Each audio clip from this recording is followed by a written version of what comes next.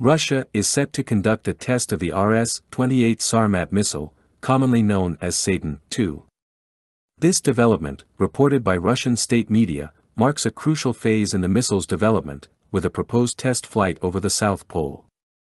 The Rs-28 Sarmat, a heavy intercontinental ballistic missile, ICBM, is remarkable for its massive scale. The Rs-28 Sarmat, also nicknamed Satan II and codenamed SS-X-30 by NATO, is a heavy intercontinental ballistic missile, ICBM, system developed by Russia. The announcement of its mass production was made by Russian President Vladimir Putin during a speech at the Valdai Debate Club in October 2023. This missile is considered the next generation of Russian ICBMs and underwent extensive testing in 2022. It is designed to carry 10 to 15 individually guided nuclear warheads. The Rs-28 Sarmat is a massive missile system, featuring an intercontinental liquid-fueled ballistic missile weighing over 200 tons. It aims to replace the Voyevoda missiles, colloquially known as the Satan missiles, in Russia's strategic arsenal. Its ability to carry 10 to 15 individually guided nuclear warheads could enhance Russia's nuclear capabilities. It was officially placed on combat duty on September 1, 2023. One of the key strengths of the Sarmat is its potential ability to bypass current or future missile defense systems.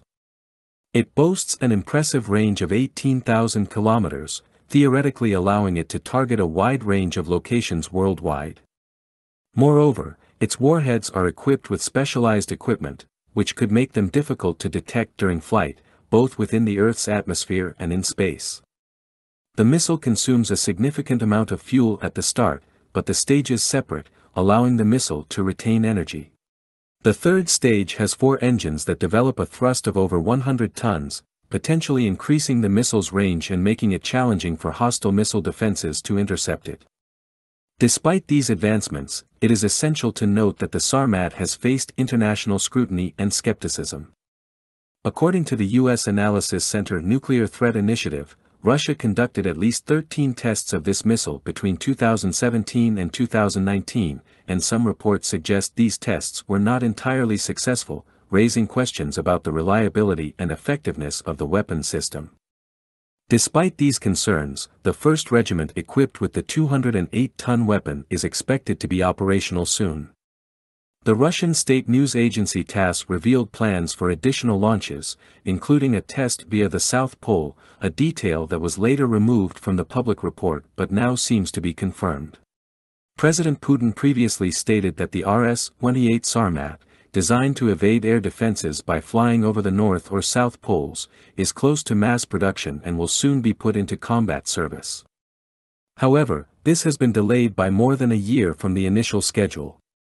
The Rs-28 Sarmat is intended to replace the old Voyevoda, Satan, missile, which has been in service since the 1980s.